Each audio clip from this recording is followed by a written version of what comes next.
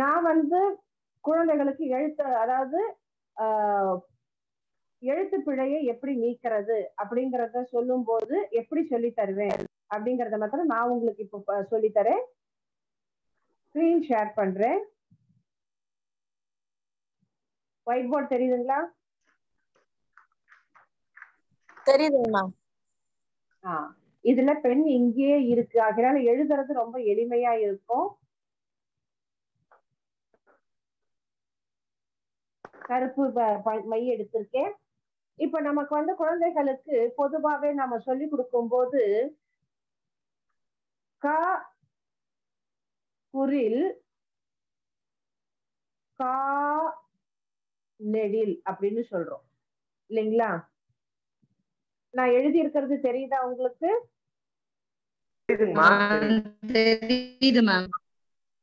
தெரியுது. கா நெடில் அப்படின்னு சொல்லி துணைக்கால நாம சொல்றோம்.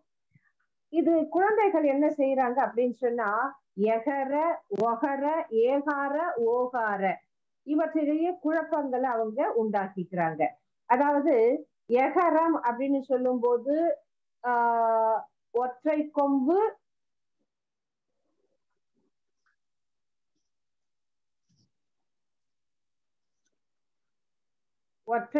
போட்டு கா போட்டா நாம எகரம் அப்படின்னு சொல்றோம். அவங்க ஏகாரத்துக்கு என்ன நினைக்கிறாங்க, ஏகாரம் அப்படிங்கிறது நெடில். நாம தகர வரிசைக்கும் அதாவது அகர வரிசைக்கும் ஆகார வரிசைக்கும் வேறுபாடு சொல்லும் போது துணைக்கால் போட்டால் நெடில்னு சொன்னதுனால அவங்க என்ன செய்யறாங்க, அதே ஒற்றை கொம்பு போட்டு பக்கத்துல துணைக்கால் போட்டு இது ஏகாரம் அப்படின்னு தவறுதலா புரிஞ்சுக்கிறாங்க. நான் சொல்றது வந்து எங்க பகுதியில் இருக்கக்கூடிய குழந்தைகள் புரிந்து கொள்ளக்கூடிய தன்மை. பெரும்பாலும் ஏன்னா தெற்கு பகுதியில எல்லாம் தமிழ் வந்து கொஞ்சம் சிறப்பா இருக்கும் அப்படின்னு கேள்விப்பட்டிருக்கோம். ஆகையினால இந்த பிழை உங்களுக்கு ஏற்படுதான்னு தெரியல. ஆனா எங்கள் பகுதியில இந்த பிழைகளை எல்லாம் நான் பாக்குறது உண்டு. ஸோ துணைக்கால் போட்டால் நெடில், அப்ப இது எகரம் என்றால் அடுத்து உள்ளது ஏகாரம் அப்படின்னு அவங்க தெரிஞ்சுக்கிறாங்க.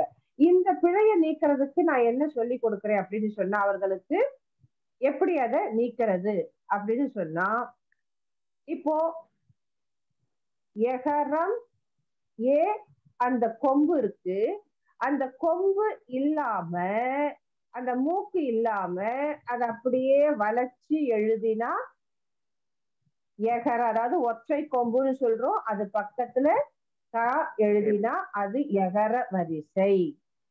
இதுவே ஏகாரத்துக்கு என்ன செய்யறேன் அப்படின்னு சொன்னா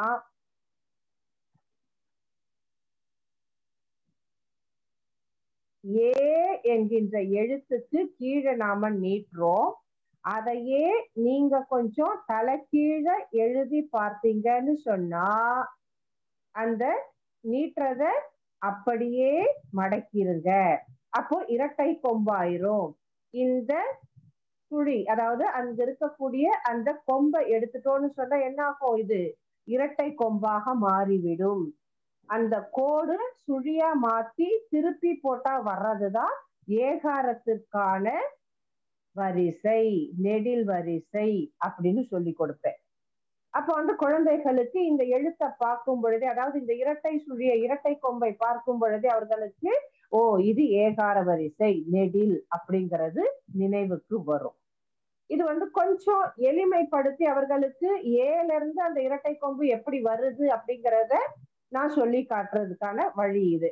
இந்த கோடையே அப்படியே நீங்க சுழிக்கிறீங்க, சுழிச்சு திருப்பி போடுறீங்க, அவ்வளவுதான். அதே போல ஒகரத்திற்கு பாத்தீங்கன்னு சொன்னா ஓவினுடைய முதல், அதாவது ஒகரம் அப்படின்னு சொல்லும் போது இந்த மேற்பகுதியை மட்டும் நாம எடுக்கிறோம். மேல உள்ள பகுதியை மட்டும் எடுத்து அதுதான் ஒற்றை கொம்பு கா போட்டு அதற்கு அடுத்தது துணைக்கால் போடும் பொழுது அது ஒகர வரிசை. இதையே ஓகார வரிசைன்னு சொல்லும் பொழுது ஓ என்கின்ற அந்த எழுத்தை ஓகாரத்தை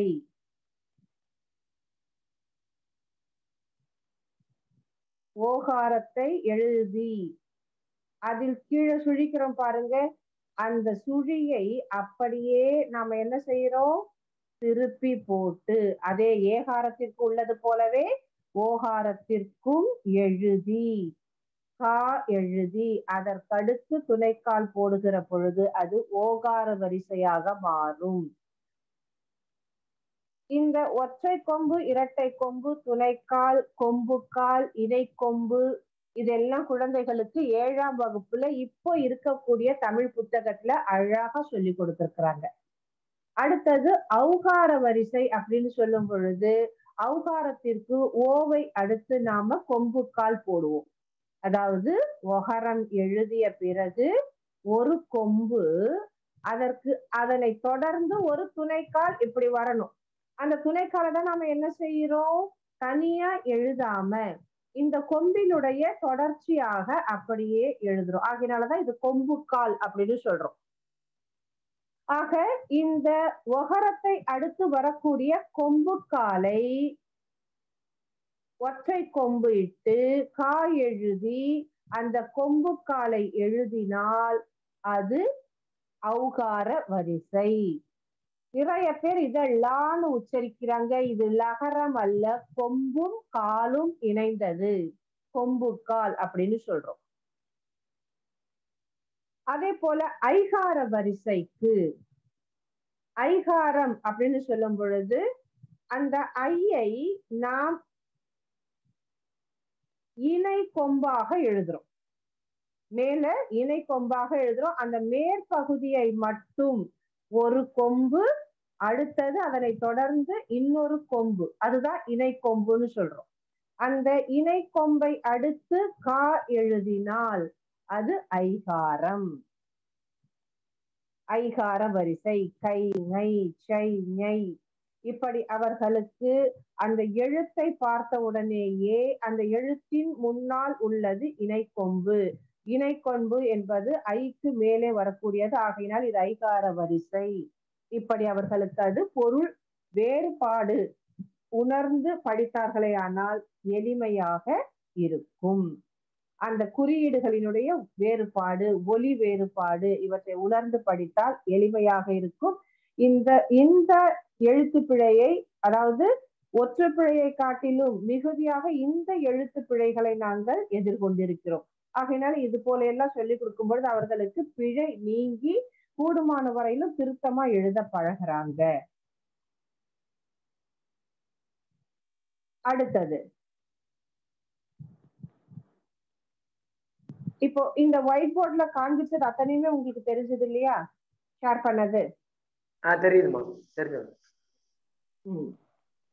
இவை தவிர நாம அன்னைக்கு சொன்னோம் பாருங்க, விதிகள்ல வந்து பார்த்தீங்கன்னு சொன்னா ஈறு கெட்ட எதிர்மறை பெயரச்சத்தின் அடுத்து வல்லினம் மிகுமா மிகாதா? ஈறு கெட்ட எதிர்மறை பெயரச்சத்தை அடுத்து விதிகள் புத்தகம் இருக்கா? ஓடா குதிரை. அதுல ஈறு கெட்ட எதிர்மறை பெயரச்சம்னா என்ன அப்படிங்கிறதுக்கான விளக்கத்தையும் நாம கொடுக்கணும். வெறுமனே ஈறுகட்ட எதிர்மறை பெயரச்சத்தின் பின்னால் வல்லினம் மிகும் அப்படின்னு சொல்லக்கூடாது. ஓடாத ஓடாத அப்படின்னு சொல்லும் போது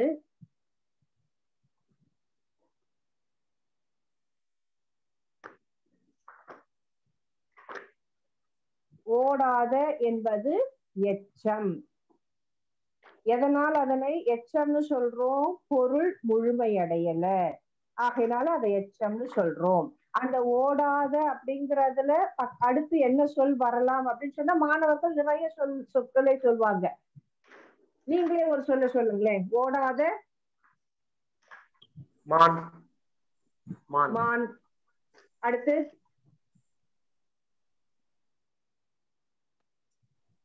வல்லினம் வர்றது மாதிரியான சொல் நீங்க சொன்னது மான். அடுத்து கன்று. ஓடாத கன்று.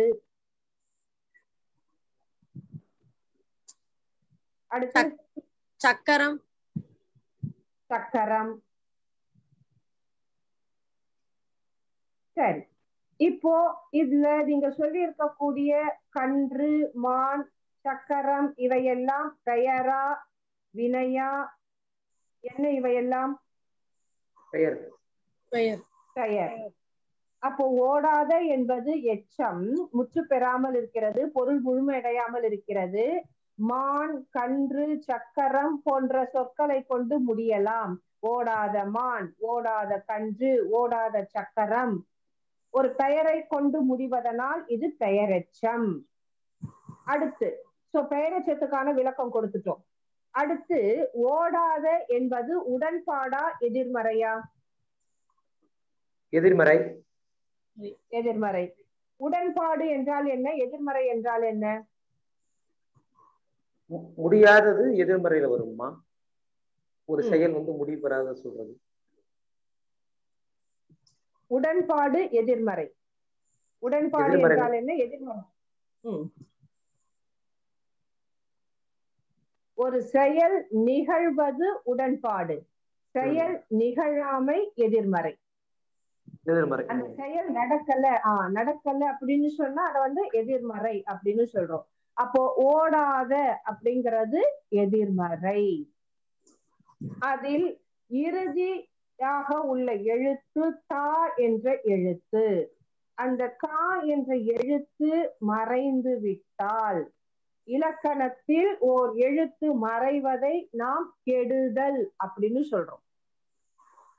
இறுதி எழுத்து மறைந்து இந்த சொல் வந்திருக்கிறதுனால ஈறு கெட்ட அப்படின்னு சொல்றோம். எதிர்மறை பொருளை தருவதனால் எதிர்மறை. பெயர் எச்சமாக இருக்கிறது, அதிலும் பெயரெச்சமாக இருக்கிறது என்பதனால் ஈறு கெட்ட எதிர்மறை பெயரெச்சம். அதற்கு முழு விளக்கம் கொடுத்த பிறகுதான் வல்லினம் மிகும் அப்படிங்கிற கருத்துக்கே நாம வரணும். வெறுமனே அங்க உள்ளதையே நாம என்ன செய்யக்கூடாது, வாசித்து காட்ட கூடாது. அவங்களுக்கு ஈறுகட்ட எதிர்மறை பெயரெச்சம்னால என்னன்னு தெரியாது. பெயரெச்சம்னா என்ன, ஈறு கெடுவது என்றால் என்ன, எதிர்மறை என்றால் என்ன. அப்ப அடுத்து நாம ஒரு சொல்ல சொன்னா அவங்களே உடனே சொல்லிடுவாங்க, இது ஈறுகட்ட எதிர்மறை பெயரெச்சம், இல்லை இது உடன்பாடு, இது வினையச்சம் அப்படிங்கிறதுக்கான செயல்பாடுகளை அவங்களே குறிப்பிடுவாங்க, அந்த பெயர்களை அவர்களே குறிப்பிடுவாங்க. இப்ப பாருங்க, ஓடா கன்று, இக்கு கா இன்று அப்படின்னு எழுதும் பொழுது இது ஈறு கெட்ட எதிர்மறை பெயரெச்சம். அதற்கு அடுத்து வல்லினம் மிக்கு வந்துள்ளது அப்படின்னு விளக்கம் கொடுக்கும் பொழுது மாணவர்களுக்கு இது ஆணித்தரமாக மனதில் பதியும், அவர்களுக்கு மறக்கவே மறக்காது. நாம நம்முடைய நிலையில இருந்து மாணவர்களுக்கு சொல்லிக் கொடுக்க கூடாது. எப்பொழுதுமே அவர்கள் நிலைக்கு நாம இறங்கி போயிடணும். அங்கு நன்றாக படிக்கக்கூடிய மாணவர்கள் ஒரு 10 பேர் இருப்பாங்க, அவங்கள விட்டுருங்க. அவங்க நினைக்கலாம், இது என்ன ஒவ்வொன்றுத்துக்கும் நமக்கு இப்படி விளக்கம் கொடுக்குறாங்களே அப்படின்னு சொல்லி. புரியாத மாணவர்களுக்கும் புரிய வேண்டும். அப்ப ஆட்டோமேட்டிக்கா அவங்க கவனிக்க தொடங்குவாங்க. புத்தகத்துல இருக்கக்கூடிய சான்றையே நாம கொடுக்க கூடாது. இப்ப நீங்க சொன்னீங்க பாருங்க, மான்.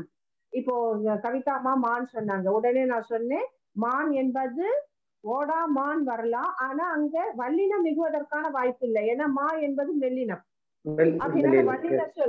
வல்லினர் எழுத்து வர்றது மாதிரியான சொல்லுங்க உடனே சொன்ன உடனே சத்யா மேம் என்ன சொன்னாங்க, கன்று சொன்னாங்க, சக்கரம் சொன்னாங்க. இப்படி மாணவர்கள் வாயிலிருந்து நாம் சொற்களை வரவழைக்க வேண்டும். அப்பொழுதுதான் அவர்களுக்கு முழு ஈடுபாடு வகுப்பறையில இருக்கும்.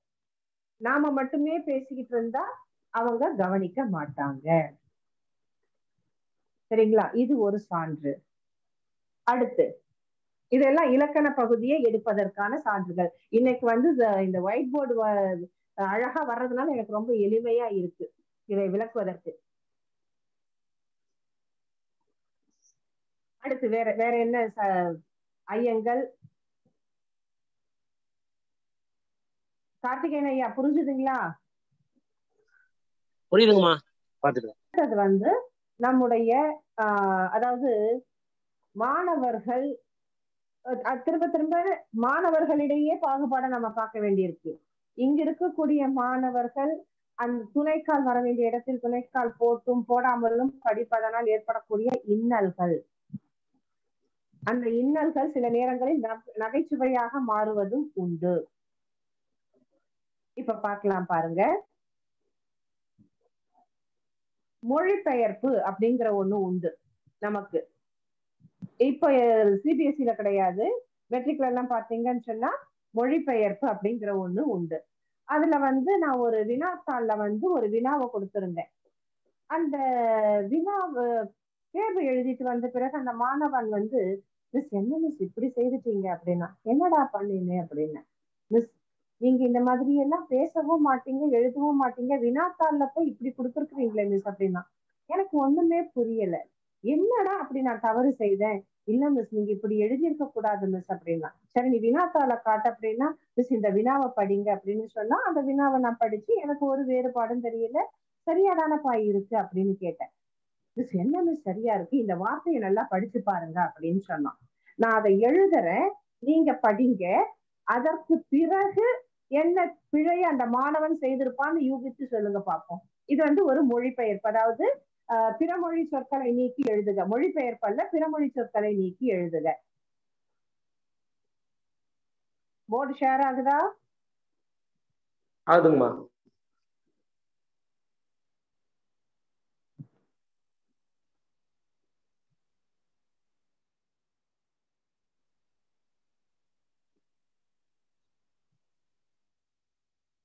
இதுதான் நான் கொடுத்திருந்த தமிழாக்கம்.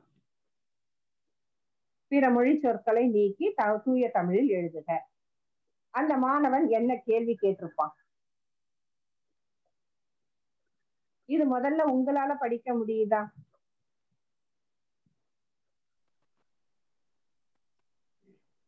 முடியுதுங்கம்மா. எங்க family small ஃபேமிலின்னு. Family small family.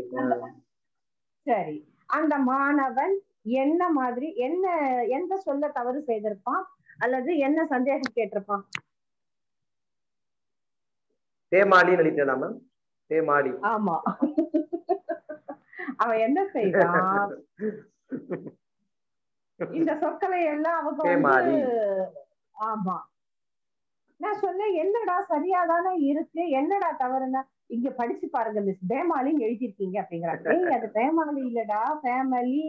எங்க ஃபேமிலி ஸ்மால் ஃபேமிலி. மிஸ் அப்படியா மிஸ்? அவன் பக்கத்துல துணைக்கால் போட்டு அவனே வந்து அன்னைக்கு அந்த தேர்வு முழுக்க என்னையவே யோசிச்சுட்டு இருந்திருக்கான். மிஸ் இப்படி கொடுக்க மாட்டாங்களே, இந்த மாதிரி கொடுத்துட்டாங்களே தேர்வுல அப்படின்னு சொல்லிட்டு. சரிங்களா? சோ இது வந்து குழந்தைகள் செய்யக்கூடிய அதாவது துணைக்கால் உச்சரிப்பு பிழையினால் வரக்கூடிய சிறு சிறு தவறுகள். அதுக்கு பிறகுதான் அவன் உணர்ந்தான். அதே போல அவர்களினுடைய பார்வைக்கு நிறைய சொற்கள் அவங்க கேள்விப்படுற சொற்களாக தான் இருக்கும். இதுவும் ஒரு மாணவன் சொன்னது. இத நீங்களே அனுபவிச்சிருப்பீங்க. இதை எப்படி படிப்பாங்க பொதுவா மாணவர்கள்? பிரியாணி.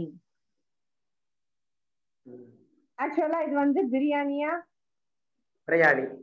பிரயாணி டிராவல் பண்றோம், பயணம் செய்யக்கூடியவர்கள். பிரயாணி பயணம் செய்யக்கூடிய மக்களை குறிக்கக்கூடியது. அப்ப பிரியாணி பிரியாணின்னு படிக்கிறான். இது சம்பந்தமே இல்லாம ஏன் இங்க பிரியாணி எழுதிருக்கீங்க? பயணிகள்ன்ற வார்த்தையை கேள்விப்பட்டிருப்பாங்க, பிரயாணிங்கிற வார்த்தையை அவங்க கேள்விப்பட்டிருக்க மாட்டாங்க. இதையெல்லாம் தூய தமிழாக்கத்துக்காக வரக்கூடிய சொற்கள். இந்த மாதிரியான நாம வகுப்புல எதிர்கொள்ளக்கூடிய பிரச்சனைகளை, இதையெல்லாம் வந்து நாம பிரச்சனைகள் கிடையாது, நகைச்சுவையான நிகழ்வுகள். குழந்தைகள் இதெல்லாம் வந்து அவங்க கேள்விப்படக்கூடிய வார்த்தைகளை தான் பயன்படுத்துறாங்க. அங்க என்ன இருந்தாலும் சரி, அதை பத்தினா அவங்களுக்கு கவலை கிடையாது. அவங்க மனசுல என்ன தோன்றதோ அதை எழுதிட்டு போயிடுவாங்க. இதுவும் எழுத்து பிழைகள் வருவதற்கு ஒரு காரணம். இதுல பாத்தீங்கன்னு சொன்னா உங்களுக்கு தொகைநிலை தொடர், தொகாநிலை தொடர், இயல் 3ல தொகைநிலை தொடர், தொகாநிலை தொடர்னு சொல்லி நமக்கு கொடுத்திருக்கிறாங்க 10ஆம் வகுப்புக்கு. அதற்கான பாடப்பகுதி. இதையெல்லாம் நாம எழுவாய் தொடர், தொகாநிலை தொடருக்கான சான்றுகள், இதையெல்லாம் நாம காட்டும் பொழுது மாணவர்களுக்கு மனதுல எளிமையா பதியும். இது வந்து நமக்கு இந்த ஆன்லைன் இணைய வழி வகுப்பினால் கிடைக்கக்கூடிய நன்மைகள். குரங்கு தாவியது வினை, கோபி என்பது பெயர். இப்படி இவற்றின் மூலமாக விளக்குகிற பொழுது மாணவர்களுக்கு எளிமையா பதியும்.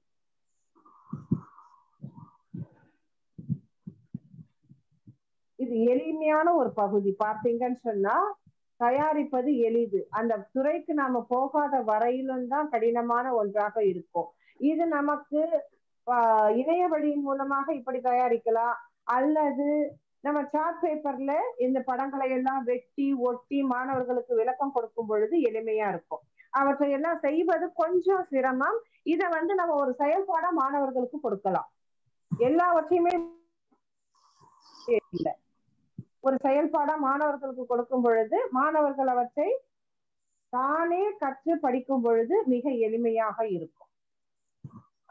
இன்னொரு திருப்புதல் முறை என்னன்னா அவர்களே பாடத்தை எடுக்க வேண்டும். ஏன்னா முதல் பருவ தேர்வு பார்த்தீங்கன்னு சொன்னா எல்லாமே ஒரு மதிப்பெண் வினாவிடை, எந்த பகுதியில இருந்து வேணாலும் கேட்பேன் அப்படின்னு சொல்லி இருந்தாங்க. ஆகினால நான் என்ன செய்தேன், முழுமையா நம்ம பாடத்தை எடுத்தாச்சு, மாணவர்களை படிக்க வைக்க வேணும் அப்படின்னு சொன்னா அதற்கு ஒரே வழி அவர்களை முழுமையாக, அதாவது அவர்களாக பாடத்தை தயாரித்தால் மட்டும்தான் அவர்களால் வினாக்களை எழுப்ப முடியும் அப்படின்னு சொல்லி ஒவ்வொரு பாடப்பகுதியும் ஒவ்வொரு மாணவர்களுக்கா பிரித்து கொடுத்து இந்த பகுதியை நீங்க எடுக்கணும், மற்ற மாணவர்கள் வினாக்களை கேட்கணும் அப்படின்னு சொல்லி அவர்களுக்கு அந்த பாடங்களை தான் நடத்தணும்னு சொல்லும் போது மற்ற மாணவர்கள் முன்னிலையில தன்னுடைய கௌரவம் விட்டு போக கூடாதுன்னு சொல்லி அவங்க அற்புதமா தயார் செய்துட்டு வந்தாங்க. கிட்டத்தட்ட 79 பேர்ல 56 பேர் 40க்கு 40 மதிப்பெண்கள் வாங்கினாங்க. இது அவர்களை ஈடுபடுத்தினால்தான் இந்த விடை இந்த மாதிரி மதிப்பெண்களை வாங்க வைக்க முடியும். நம்மால முழுக்க முழுக்க நாமே பேசிட்டு இருந்தா அவர்களுக்கு ஈடுபாடு இருக்காது. அவர்களை ஈடுபடுத்த வேண்டும்.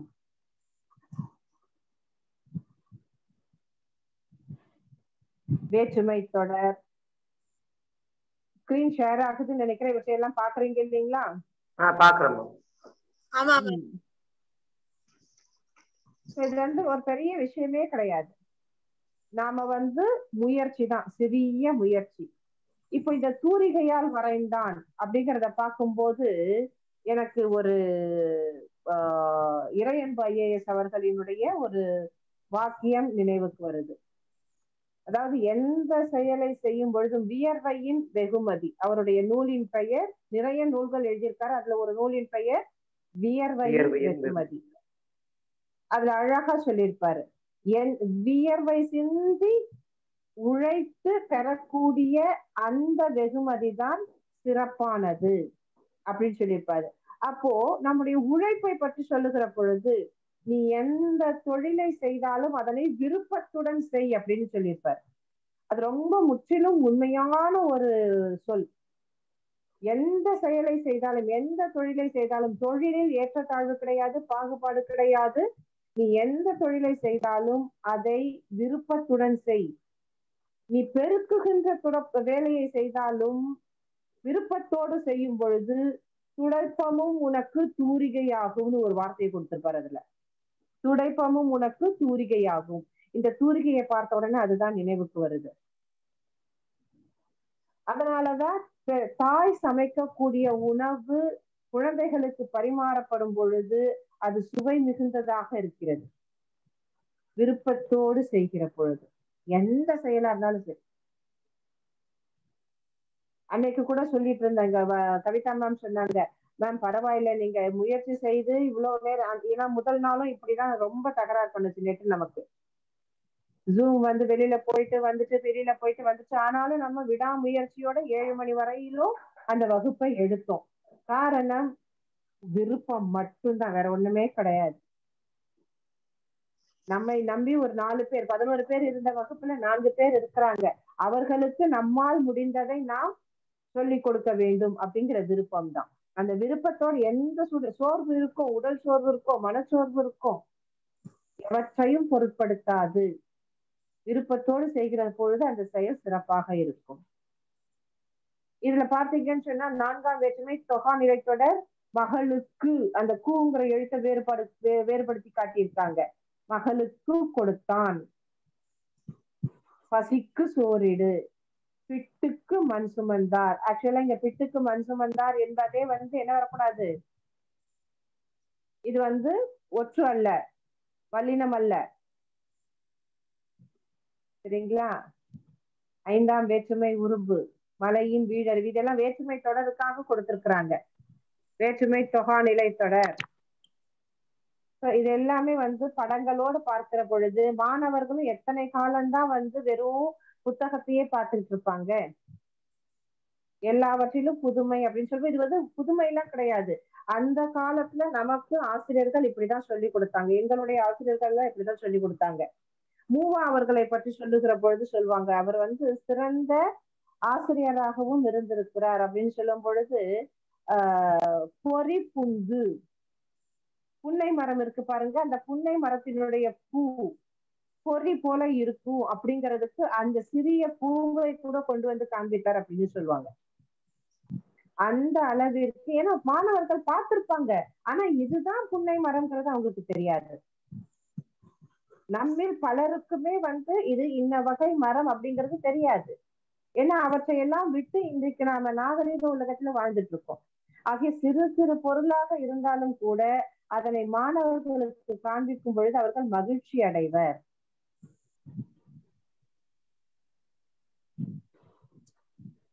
எட்டு தொகை நூல்கள் தான் என்ன, பத்துப்பாட்டுனா என்ன, தமிழ் இலக்கணங்கள் நூல்கள் எவை எவை, அவற்றுள் ஐம்பெரும் காப்பியங்கள் எவை, ஐஞ்சிறும் காப்பியங்கள் எவை, அதற்கடுத்தது 15 கீழ்கணக்கு நூல்கள் எவை, எல்லாவற்றையும் விளக்கம் அளித்து அந்த பாடல் பொருளுக்கு ஏற்ப சமயங்கள் வளர்த்த தமிழ், சமயங்கள் வளர்த்த தமிழ் அப்படின்னு சொல்லும் போது தமிழ் மொழியானது எல்லா சமயங்களையும் போற்றி இருக்கிறது.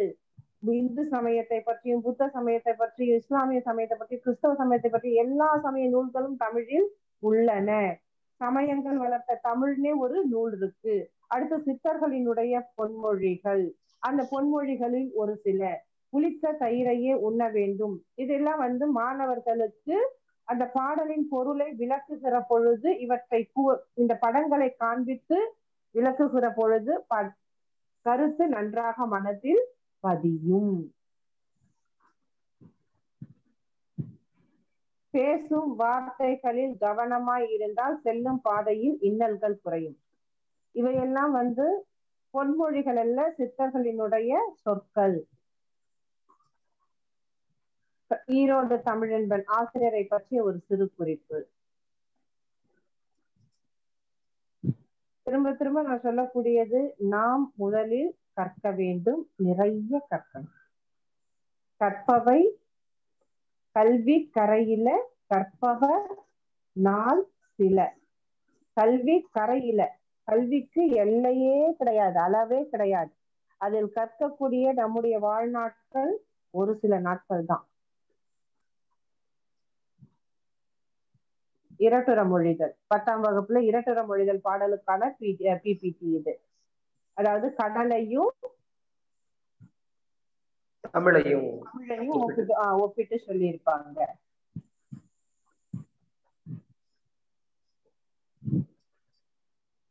எல்லாமே நமக்கு இரட்டுற மொழிகள்னா என்ன அப்படிங்கிறதுக்கான ஒரு சிறு முன்னுரை, அறிமுகம். இதை கொண்டு மாணவர்களுக்கு இரட்டுற மொழிகள்னா என்ன அப்படிங்கிறதுக்கான விளக்கம் கொடுக்கலாம். அதற்கடுத்தது தமிழழகனார் பற்றிய சிறு குறிப்பு, அதற்கடுத்தது பாடல், அதற்கடுத்து அதனுடைய பொருள். இதுல பாத்தீங்கன்னு சொன்னா தமிழ் 3, அதாவது இயல், இசை, நாடகம் என்ற 3ஐயும் கொண்டது. இது இயல், இது இசை, அடுத்தது நடித்து காட்டக்கூடியது நாடகம். 3 சங்கங்கள் இருந்தன, முதற் சங்கம், இடைச்சங்கம், கடைச்சங்கம். அணிகலன்கள் அப்படின்னு சொல்லும் போது அவர்களுக்கு சிலம்புனா என்னன்னு தெரியாது. இது எல்லாம் நம்ம அணியக்கூடியதுதான், ஆனா என்னங்கிறது தெரியாது. சிலம்புனா என்ன, மேகலைனா என்ன, அடுத்து கழுத்தில் அணியக்கூடிய ஆரம்னா என்ன, அடுத்து வெற்றி சுட்டி சூளாமணினா என்ன, வளையாபட்டினா என்ன, இந்த 5ம் தான் வந்து ஐம்பெரும் காப்பியங்களாக உள்ளன.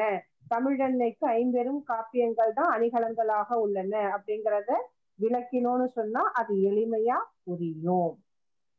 இது எல்லாமே நம்முடைய கிரியேஷன் தான், கிரியேட்டிவிட்டி தான். இங்க கடலுக்கு சொல்லும் பொழுது முத்து, முத்தினை அமிழ்த்து எடுத்தல், கடல் ஆழத்திற்கு சென்று முத்தெடுத்தல். 3 வகையான சங்குகள் கிடைக்கின்றன. சலஞ்சலம், பாஞ்சசன்யம், வெண்சங்கு, 3 வகையான சங்குகள் கிடைக்கின்றன. அடுத்தது வணிக கப்பல்கள் மிகுதியாக செல்கின்றன. அதற்கடுத்தது சங்குகளை தடுத்து, அலைகளை கொண்டு சங்குகளை தடுக்கக்கூடியது அப்படின்னு சொல்றோம். அடுத்து பாத்தீங்கன்னு சொன்னா இதுலேயே நாம அவர்களுக்கு வினாவிடைகளை பல உள் தெரிகவா கேட்கிறோம். சரியான சொல்லை தேர்ந்தெடுத்து எழுதுக அப்படிங்கிறது மாதிரி கொடுக்கிறோம். அதுக்கடுத்தது வினாக்கள் ஒரு சில கொடுத்து அவர்களை ஆயத்தப்படுத்தலாம். இதுல பார்த்தீங்கன்னு சொன்னா தமிழ் கடல் கல்வி தொலைக்காட்சி அப்படின்னு ஒரு இது இருந்தது. அதை எடுத்து இதுல கொடுத்திருந்தேன். ஏன்னா இந்த பாடத்துல இரட்டர மொழிதல தமிழையும் கடலையும் ஒப்பிட்டு இரட்டர மொழிதலா சொல்லியிருப்பாங்க. தமிழ் கடல் அப்படின்னு சொல்லும் போது அங்க தமிழை கடலாக உருவகப்படுத்தி இருப்பாங்க. எல்லாமே ஒன்றுக்கொன்று தொடர்பு படுத்தி சொல்லுகிற பொழுது மாணவர்களுக்கு அது எளிதில் புரியும்.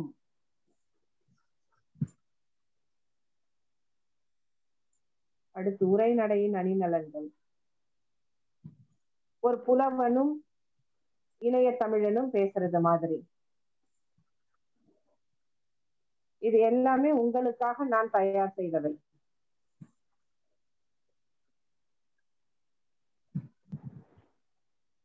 இது ஒரு கால இயந்திரம். அங்கு ஒரு புலவர் இயற்கை சூழல்ல உட்கார்ந்து பாடலை ஏற்றி கொண்டிருக்கிறார். அப்பொழுது ஒரு இணைய தமிழன் வருகிறான். அதற்கடுத்து இவர்கள் இருவரும் உரையாடக்கூடியதை நாம் இது எல்லாவற்றிற்குமான வசதிகள் நம்முடைய கணிப்பொறியில் உள்ளன.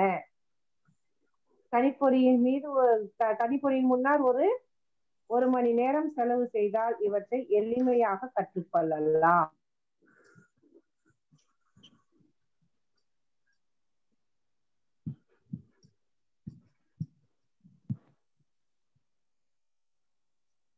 சிறு சிறு உரையாடல்களாக கொடுத்திருக்கேன்.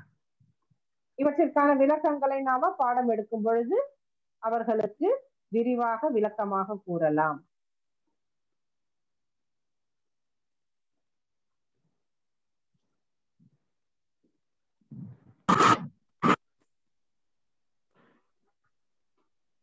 இது உங்களுக்கு வேணும் அப்படின்னு சொன்னாலும் நான் அனுப்பி விடுறேன், ஒன்றும் பிரச்சனை இல்லை. ஆனா இது சிறிய சிறிய பகுதிகள் தான். புதிதாக பெரிய பகுதிகள் நிறைய இருக்கு, முழுமையான பகுதிகள் இருக்கு. இது சிறிய பகுதிகளாக உங்களுக்காக தயார் செய்யப்பட்டவை. ஈறுகெட்ட எதிர்மறை பெயரச்சம்னா என்ன? இன்னைக்கு ஆக்சுவலா இந்த ஒயிட் போர்டு எனக்கு ரொம்ப பயனுள்ளதா இருக்கும் பிபிடியை விட. இன்னைக்குதான் இது எனக்கு வந்திருக்கு ஒயிட் போர்டு. ஒரு பெயரச்சம் சொல்லுங்க பாப்போம். ஏதேனும் ஒரு பெயரச்சம் சொல்.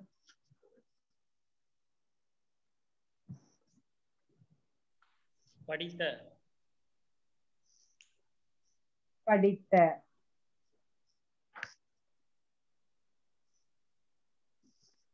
அடுத்து பள்ளி, மாணவன். பள்ளி, மாணவன் அதெல்லாம் எச்சம், பெயர்கள். இந்த படித்த என்பது எச்சம். அந்த எச்சமானது பெயரை கொண்டு முடிவதனால் பெயர் எச்சம். இப்போ படித்த என்பது உடன்பாடா எதிர்மறையா? உடன்பாடு தானுங்கம்மா. உடன்பாடு. உடன்பாடு என்பது செயல் நிகழ்வது உடன்பாடு. அப்ப எதிர்மறை படித்த என்பதற்கான எதிர்மறை என்ன? படிக்கா. படிக்காவா? படிக்காத. படிக்காத அல்லது படியாத. படிக்காத பள்ளி, படித்த பள்ளி, படிக்காத பள்ளி, இல்லைங்களா? இப்போ இந்த சொல்லுல பாத்தீங்கன்னு சொன்னா தாங்கிற எழுத்தை எடுத்துடுறேன்.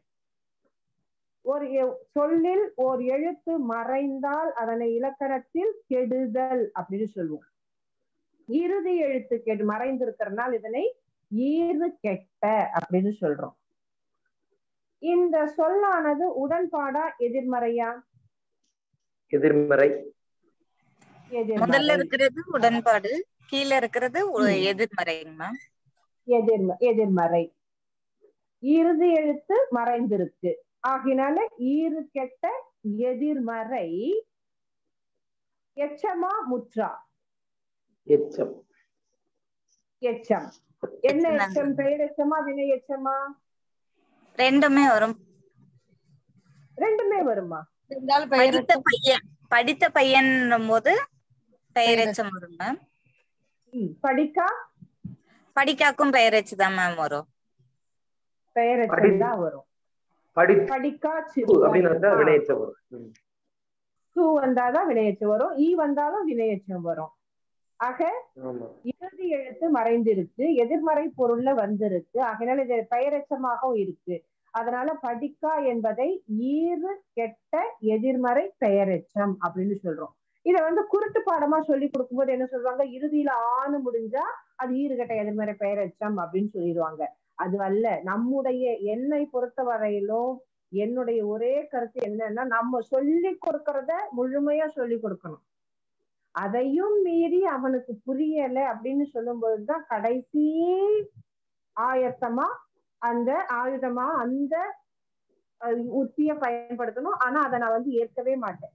கூடுமான வரையில அவர்களுக்கு புரிய வைக்கிறதுக்கு தான் நம்ம முயற்சி செய்யணும்.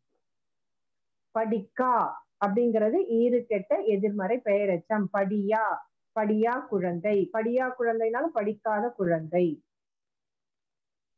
புரியுதுங்களா? சோ ஒவ்வொரு இலக்கண சொல்லுக்கும் பொருள் தானாகவே புரியக்கூடிய அளவிற்கு அந்த இப்போ வினையாளனையின் பெயர் பாருங்களேன். ஒரே ஒரு நிமிஷம்.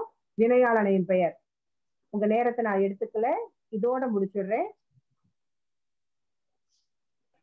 நேரத்துல இல்லங்க மேம், பரவாயில்ல. இனிமேல் வீட்டுல தானே இருப்போம், கொஞ்ச நேரம் ஆனா பரவாயில்ல. வினையாளனையும் பெயர், இதற்கு விளக்கம் கொடுக்க முடியுமா? வினையாளனையும் பெயர்ங்கிறதுக்கு விளக்கம்.